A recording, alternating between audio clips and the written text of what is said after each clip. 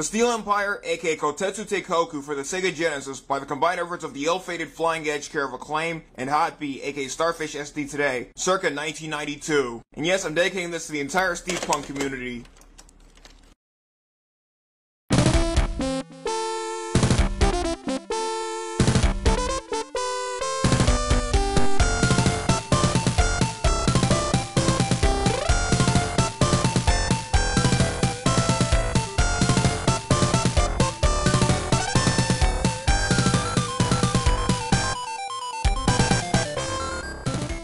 As usual, for the sake of speeding things up for this finale, I'm taking this opportunity to acknowledge the following: Brookline Interactive Group, Somerville Media Center, Ian Bergeson, Matt Lister, and the Stones, from Merrimack, Dover, and Ridge, New Hampshire, respectively, Blast Processing Video Games, Boston Open Screen, The Mount Vernon Kid, Java, Slovakia, Blasphemous HD, Film and Stuff, Riding Sky 100, Mantere Vasquez, formerly the Lava Buster, of Zeratopolis fame, Kenzie Bach, Lauren Pespisa, Rod Weber, Embry Galen, Bitbar, and the up-and-coming Crypt in Salem, James Rolfe Kieran and Company from Cinna Massacre, Mike Matei, and finally Pam from Cannot Be Tamed, and Girls Play from Oregon. Anyhow, with all that out of the way, onto our main premise. A military coup d'etat has occurred in the world's largest city, Dama, and a power-hungry dictator, industrialist, and rubber baron by the name of General Styron rules by brute force and military might, with its Goliath-like defenses sporting near-impenetrable armor-piercing missiles and lethal aerial mines, putting even the likes of Smash Daisaku from Gunstar Heroes and Gira Ardana from Venus Wars to absolute motherfucking shame. With none strong enough to stand up against his dominant ass, Styron sets his vision of steel and steam on the whole motherfucking planet. His titular Steel Empire, hence the Motorhead Empire, are commonly known as Motorheads by their subjects and enemies alike, due to its blue-gray, steel, mustachioed, colossal head emblem, which at times emits steam. Located far from the reach of Styron's Steel Empire, centered in Antarctica, and where some of the greatest minds in the world have fled from Styron's horseshit-ass tyranny, the Republic of Silverhead is impressively ahead of its time in technology, however. Whereas their rivals, hence those aforementioned Motorhead asswipes of the Steel Empire, still rely on steam power, dynamite, and coal burning with almost religious zeal. And as if even that didn't shake the goddamn apple cart enough, Silverhead has at least perfected sustainable energy, geothermal energy, and even cold fusion amongst its most documented breakthroughs. However, if the wider world were to also harness the power of lightning in the atom, it could pose a rather unexpected and shocking threat, no pun intended I assure everyone, to Styron's coal and steam-based status quo. Thus all quote-unquote abominations of nature the dictator would see come to an untimely end. The Republic of Silverhead possesses a small yet elite air force, whose symbol is a silver eagle with a star between its wings. Although dwarfed in number by the endless legions of Motorhead, the Silverheads are still renowned for both the earlier recounted advanced technology of their aircrafts and the aerial skill of their pilots. The Republic's Air Force is also equipped with the Imamio Thunder, known to Silverhead's enemies as the Lightning Bomb, which is more fucking powerful than anything in Motorhead's arsenal. Thusly, Silverhead's considered to be the last hope for freedom, and they alone have the will and the weapons to bring about Motorhead's inevitable downfall. Amongst that elite Air Force is a lone, highly trained pilot with access to one of its two aerial crafts, a badass striker biplane, and a mammoth-like Zeppelin airship, codenamed Z-01.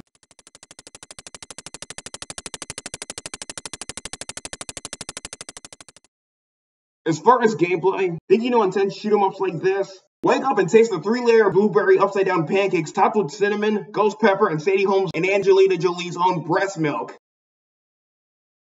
As mentioned during the premise, you're in command of either a Striker or Z-01 Zeppelin aircraft, sanctioned by Silverhead, with the former traveling much faster than the latter, despite its possession of more destructive firepower and vitality by comparison. Soaring through enemy territory, eradicating every opposing legion of Motorhead aircraft, vehicles, and various WMDs, while reclaiming all of the enslaved civilizations under the control of that unscrupulous as shit empire. Control-wise, the D-pad forces your fighter plane and or Zeppelin airship to travel of its free will anywhere, and by default, considering the commands of the next 3 buttons can be shifted beforehand at the options menu, cause the goddamn Genesis, A unleashes the lightning bomb, thereby not only making short work of every incoming massive enemy fleet, but the colossal and towering bosses you'll confront, if in some cases not by much concerning the latter, while B and C beckon the main gunfire and minor bomb deployment of your desired aircraft to the left and right respectively.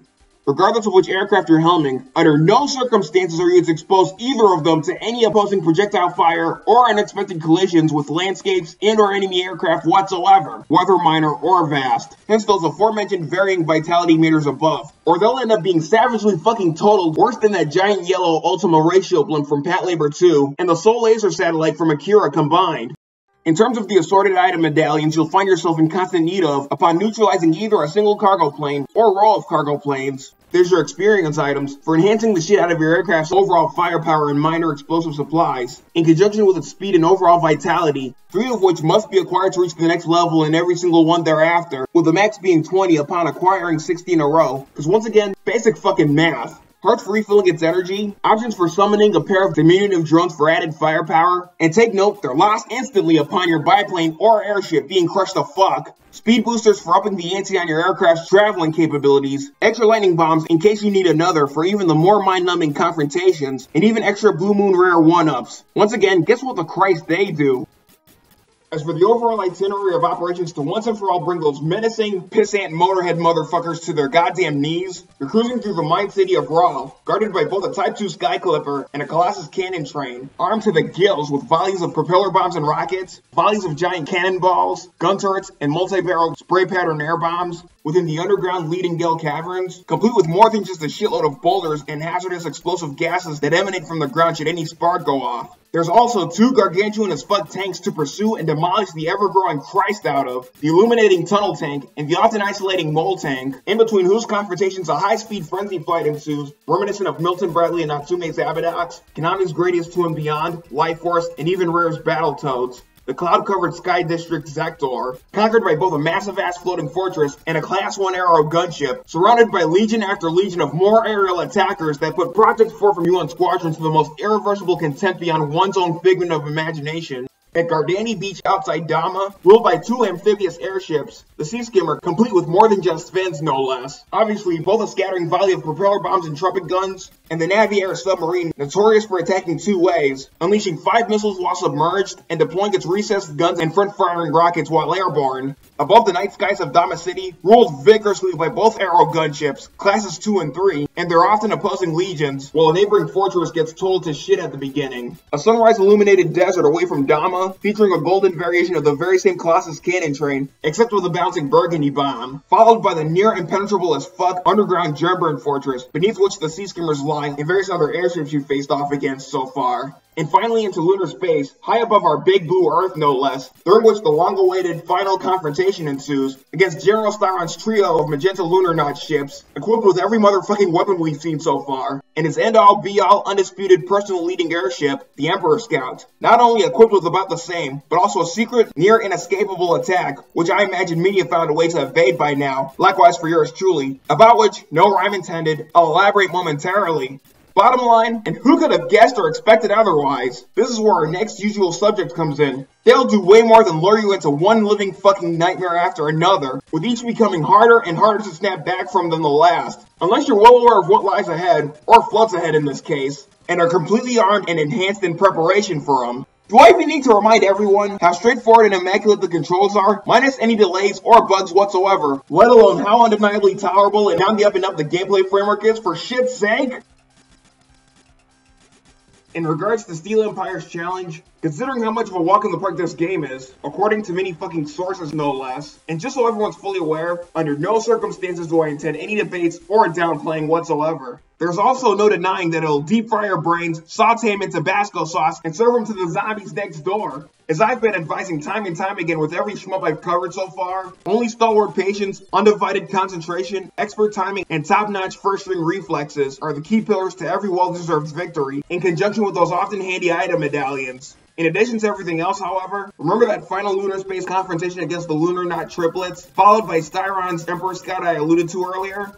The only way to survive the last few moments of that ladder-indicated cosmic clash, for the record, is to take cover behind the giant moonlight craters while the Emperor Scout unleashes one randomized volley after another of towering flame pillars. Keep firing away at both the incinerator cannons and the main ship. Wash, rinse, and repeat until its long-awaited demise. And before I go any further, stick with the Striker biplane instead of the Zeppelin, since the space around the flame pillars when they hit every crater is too goddamn narrow for the ladder to take cover anyway, as it'll result in some slight and unexpected, if often punishing, damage.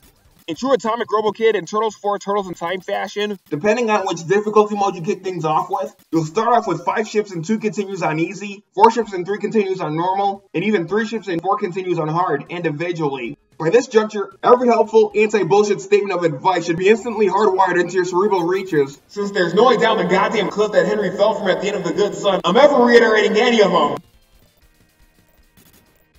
On the graphical forefront, just expressing plainly, if firmly, how wondrous and awe-inspiring the presentation is from start to finish would be considered another in the fucking series of end-all be-all understatements of the decade. Notwithstanding how great the chances are that seizures can and will occur, hence one of my 2 crucial warnings, the opening demo and even the mission briefing, aircraft takeoff and landing sequences from areas 1 through 6 contain this sort of cinematic 60-frame film strip style flickering strobe effect, evoking something of a vintage theater vibe. You're best off looking away every once in a while, though in my case, nothing personal, I'm extremely immune to them, except for the more urgent in-game intervals. Everything else, not only the 2 main Silverhead aircrafts you helm, let alone the never-ending opposing Motorhead onslaughts, but also the varying backdrops and scenic environments throughout which their excessive-ass conflicts and perilous pursuits take place, is out of fucking sight and mesmerizing, even going so far as to evoke a serious, early 20th century steampunk vibe, unlike anything the world's ever experienced. And in very necessary bluntness, I don't mean any of that futuristic space shit like God knows how many shmups out there, considering the last stage takes place in space, and that this hails from the same year as Lightning Force, aka Thunder Force 4, Biohazard Battle, Soldice, Axelate, Space Megaforce, Phalanx, Strike Gunner STG, Ride and Trad, Firepower 2000, and even Imperium to name several. It should also be worth noting, in addition, that there's some slight slowdown intervals, unlike, I don't know, every Genesis game out there, hence that whole blast processing trend at the time, mainly during every intense in-game struggle involving armada after armada of standard or massive Motorhead Empire fuckle attackers, not to mention when attempting to eradicate the towering gunships and fortresses searching tirelessly for their ultimate weak points. I mean seriously, why the hell ramble on any further like an erased-ass mafia boss with a failing ulcer? Come on, forget about it! Pass me the Coca-Cola! Music and sound-wise, orchestrated by Isao Misoguchi, Yoshiaki Kubotera, and Noriyuki Iwadare, pre-Ranger X, also of Lunar 2 and Grandia fame, and the sound engineer for Power Rangers the movie on Game Boy, all on behalf of Cube Company Limited, I might add. The very selection of tracks are nothing short of unbeatable and far too kick-ass. Seriously, every appropriate track evokes all sorts of thematic dispositions, whether patriotic and encouraging, impassive, eerie, or just all around fierce and over the top. And as prime examples, take note of my top 10 songs displayed here, with some honorable mentions included at the bottom.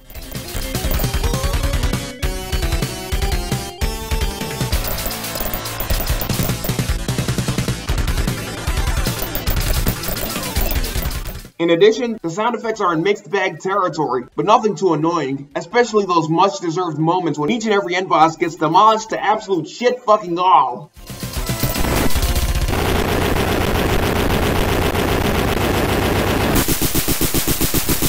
And let's not get ourselves started about the Digitite's voice samples. Good luck.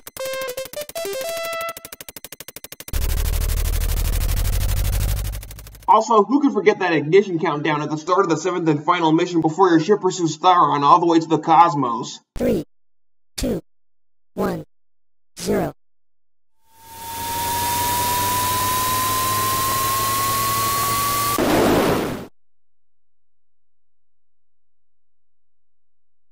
Replayability-wise, there's very little to express at this point, other than the staggering heights of exhilaration and ecstasy this, yet another overlooked 16-bit title from nearly 3 decades ago, has to provide and then some. From the unbelievably stellar gameplay mechanics and the contrasting strategic approaches depending on your desired airship and in between each area, to the nostalgically inspired presentation and modernized bitchin'-as-fuck soundtrack, not to mention the open windows of opportunity to brush up on your expertise aspects time and time again, and how greatly the pros outweigh the Christ out of the obvious yet minor cons. Anyhow, consider your existence beyond incomplete and meaningless without Flying Edge and Hot Beast's unparalleled Steel Empire.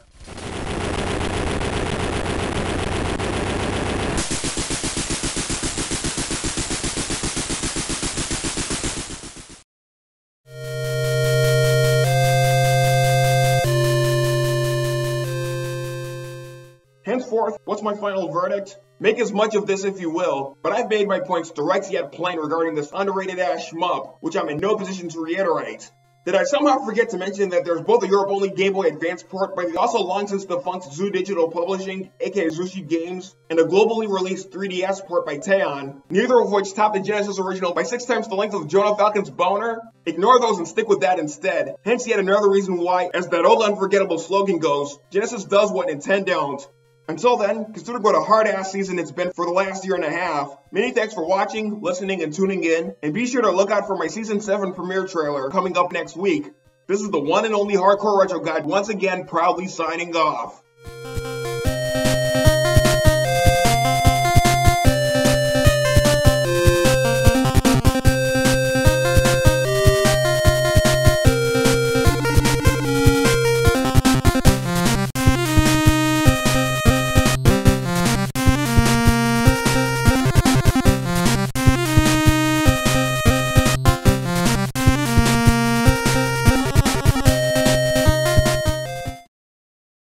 Alright, enough bullshit.